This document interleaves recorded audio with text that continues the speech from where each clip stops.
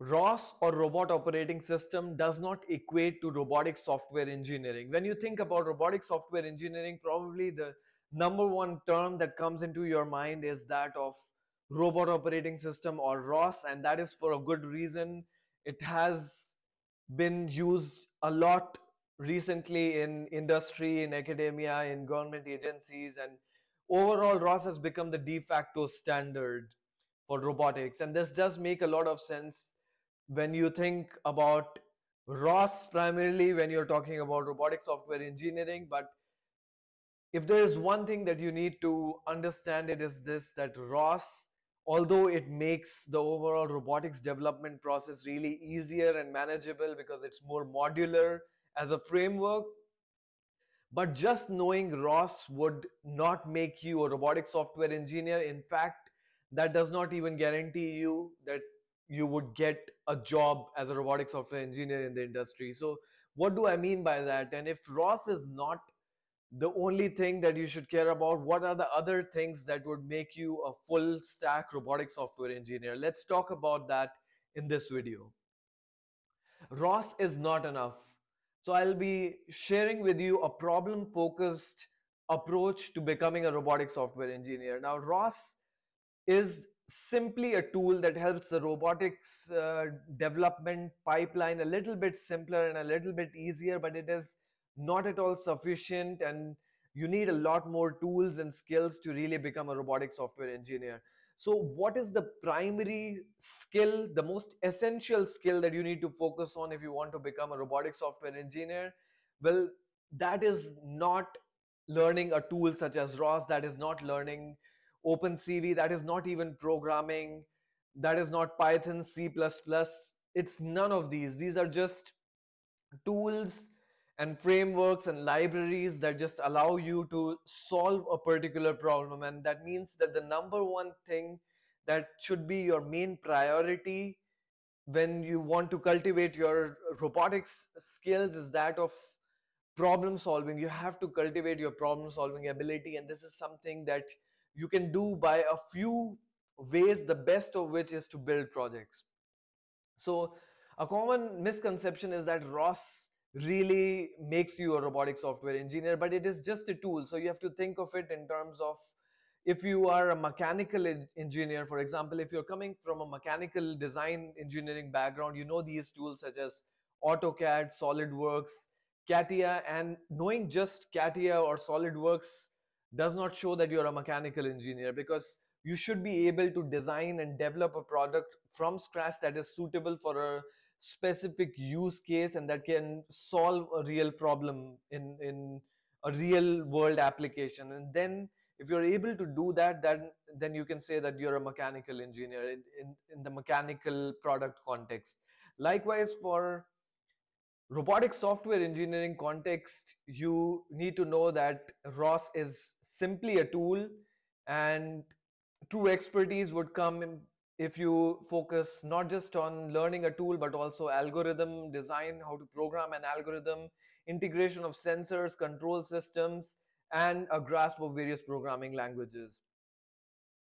Now, here's a step-by-step process that I'd like to share with you to really become a robotic software engineer, and that does involve learning ROS, but learning ROS is just a part of it. So the first step that you would take if you want to actually become a full-fledged robotics software engineer is to define your goal. You have to define clearly what genuinely motivates you, which domain within robotics you want to really focus on. And this is something that I've talked about in a lot of my other videos. Watch my video titled The Ultimate Robotics Career Guide, and there I have talked about different subdomains within robotics and how to identify your niche. But the key thing to take away in this video, and the thing that I would talk in this video, is that in order to become a robotic software engineer, first start by defining your goal. And defining your goal would be dependent on defining your niche. So for example, your goal could be to become a computer vision engineer, or designing and programming computer vision algorithms for robotic manipulation systems or for autonomous vehicles.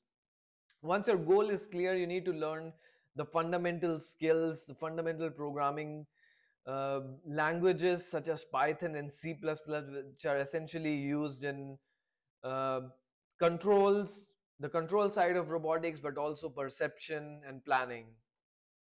Machine learning primarily uses Python for the most part. And then we still talk about learning ROS. While ROS is a powerful and widely used tool in robotics, it is essential to recognize that it's just a tool. Thoroughly learning ROS and understanding its capability, but maintaining a focus on solving real world problems is the most important thing. And you need to apply the knowledge of learning ROS to build practical applications related to a chosen problem domain. So, let me give you a really practical real world example of why learning ROS is not at all sufficient. Because let me tell you something, I've worked in a few companies before that did not even use ROS, and they had a proper robotic product. They essentially had something similar to ROS, that was a framework that worked in certain ways similar to ROS, but that was their in-house robotic framework that allowed them a modular way of development just like ROS does. But it was a different framework, and these frameworks are essentially just needed to allow an efficient and modular way of building projects, and it does not have to be ROS.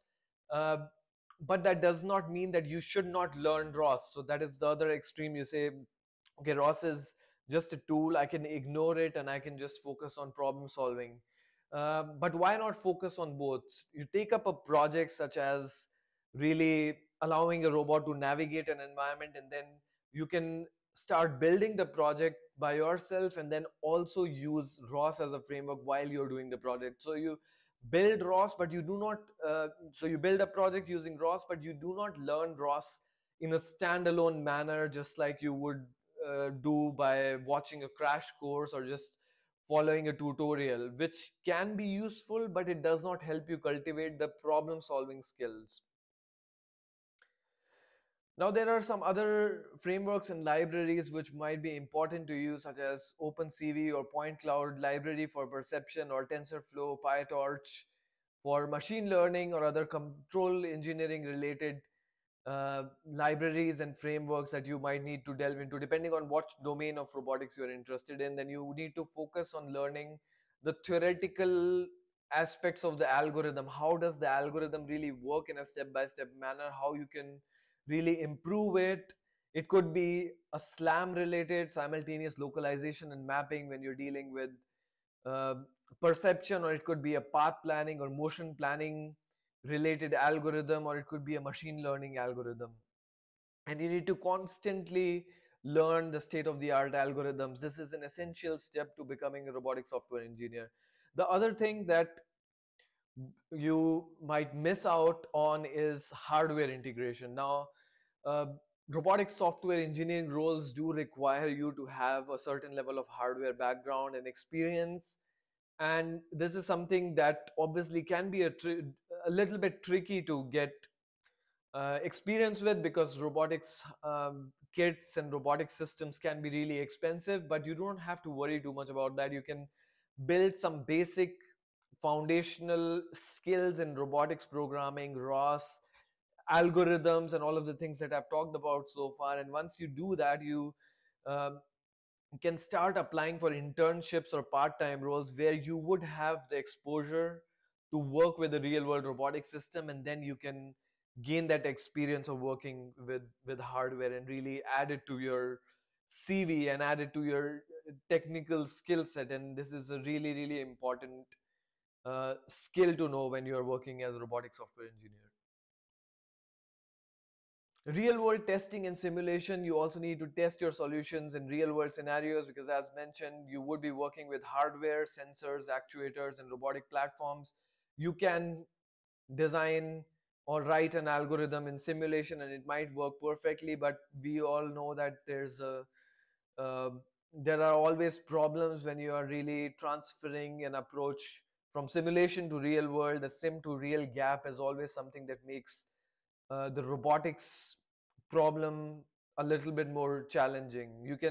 You obviously still need to learn simulation platforms such as Gazebo, Isaac Sim, Pybullet, Mujoko, and so on. And the choice of the simulator also depends on what application or what problem or what domain you're working on, but this is something I'll talk about later in a different video. The other things which are very easy to overlook because they are not technical are collaboration and networking.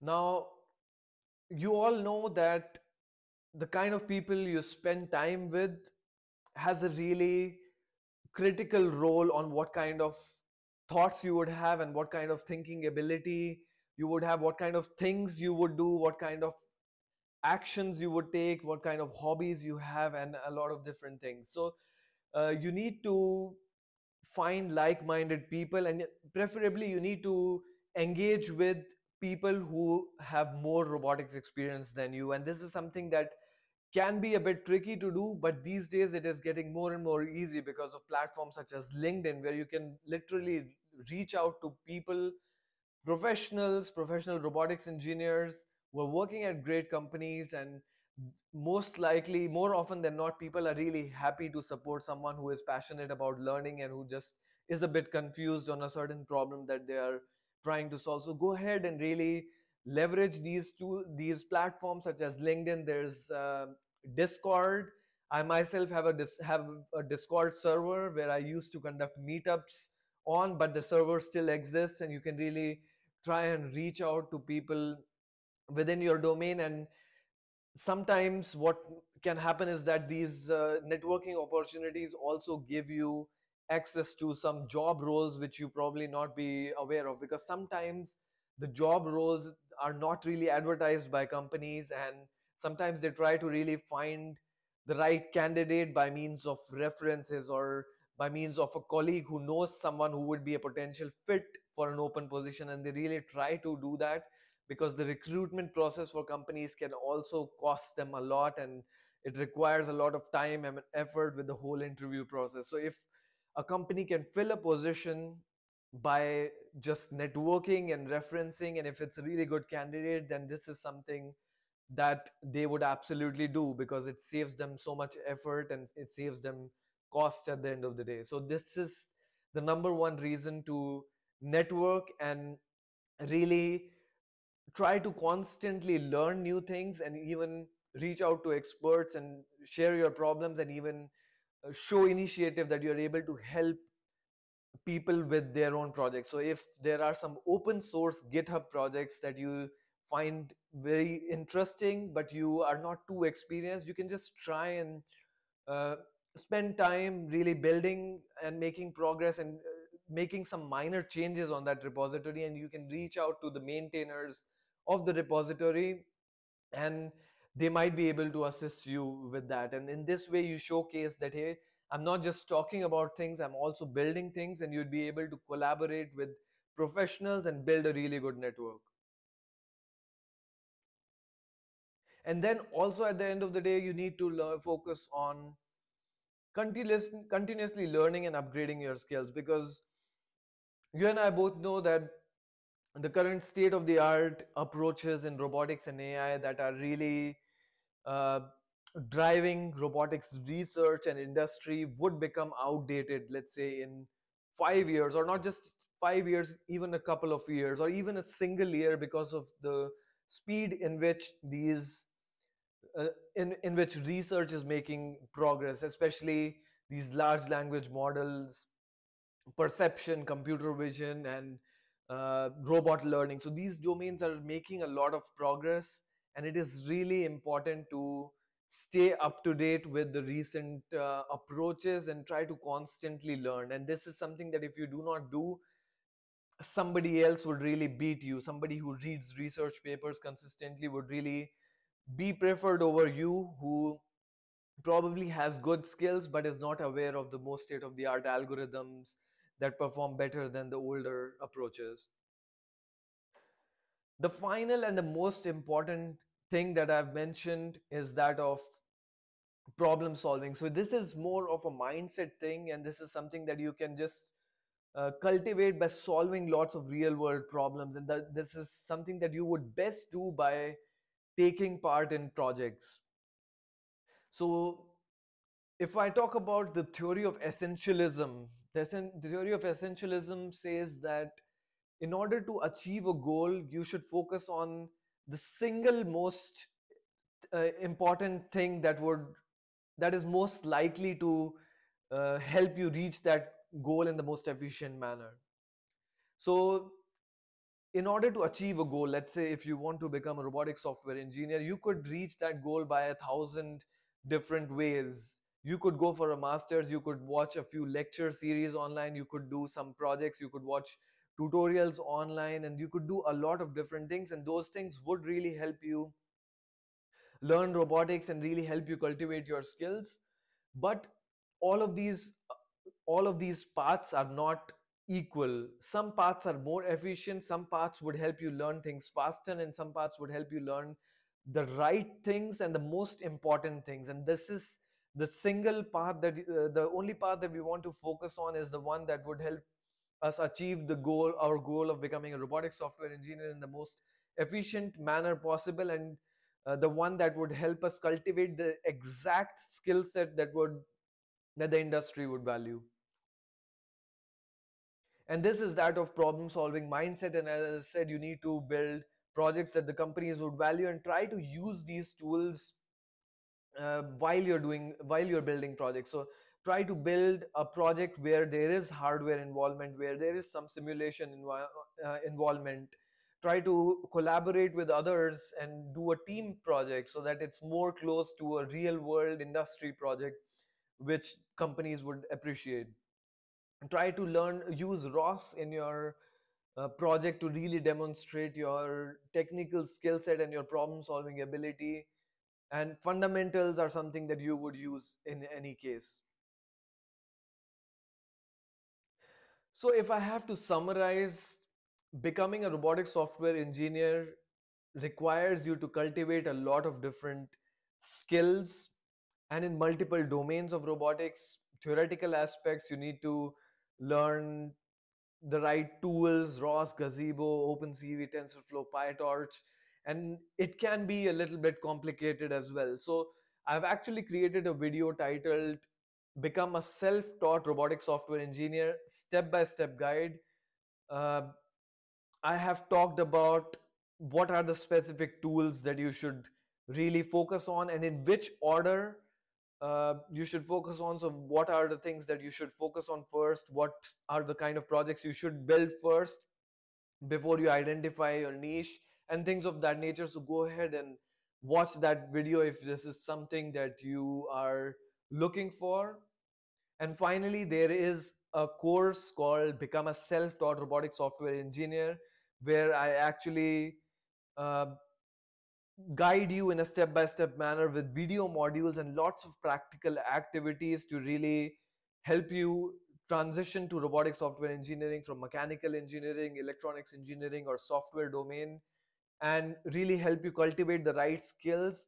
And there's also private community group associated with that, where I am there to help you throughout your journey. If you are stuck with a programming problem, if you're stuck with learning some of the things, if you're stuck trying to make some career decisions, there's something that I would be there to guide you along the way. And at the same time, there's you have the opportunity to really collaborate with other students as you're building projects. So go ahead and check that out on the website learnroboticsinai.com.